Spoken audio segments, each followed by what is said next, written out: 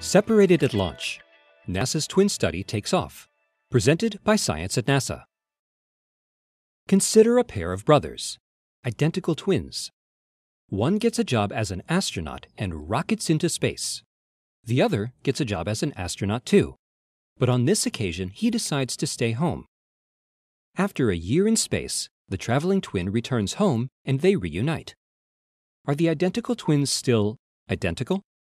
NASA is about to find out. In March of 2015, NASA astronaut Scott Kelly will join cosmonaut Mikhail Kornienko in a one-year mission to the International Space Station. Their lengthy stay aims to explore the effects of long-term spaceflight on the human body. The interesting thing about Scott is, he's a twin. His brother Mark is also an astronaut, now retired.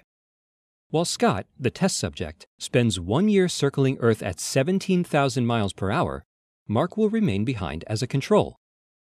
We will be taking samples and making measurements of the twins before, during, and after the one-year mission, says Craig Kundrat of NASA's Human Research Program at the Johnson Space Center.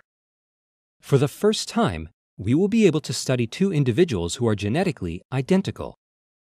The experiment harks back to Einstein's twin paradox, a thought experiment in which one twin rockets to the stars at high speed while the other stays home. According to Einstein's theory of relativity, the traveling twin should return younger than his brother. Strange but true. NASA's study won't test the flow of time. The space station would have to approach the speed of light for relativistic effects to kick in.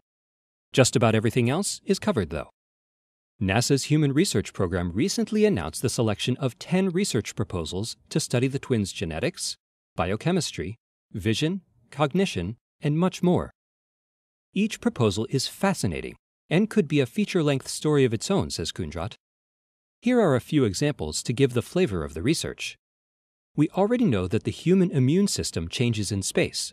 It's not as strong as it is on the ground, explains Kundrat. In one of the experiments, Mark and Scott will be given identical flu vaccines, and we will study how their immune systems react. Another experiment will look at telomeres, little molecular caps on the ends of human DNA.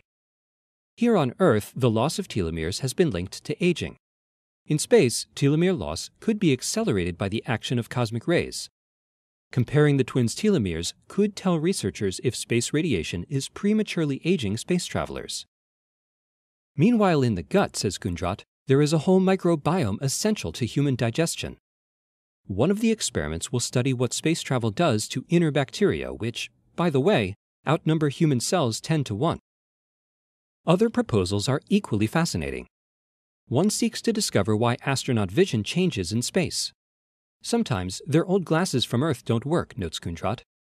Another will probe a phenomenon called space fog, a lack of alertness and slowing of mental gears reported by some astronauts in orbit.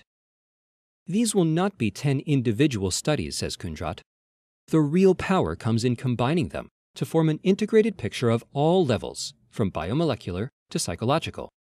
We'll be studying the entire astronaut. Separated for a full year, Scott and Mark will make it possible for future astronauts to travel farther than ever before, and still look forward to happy reunions when they return home.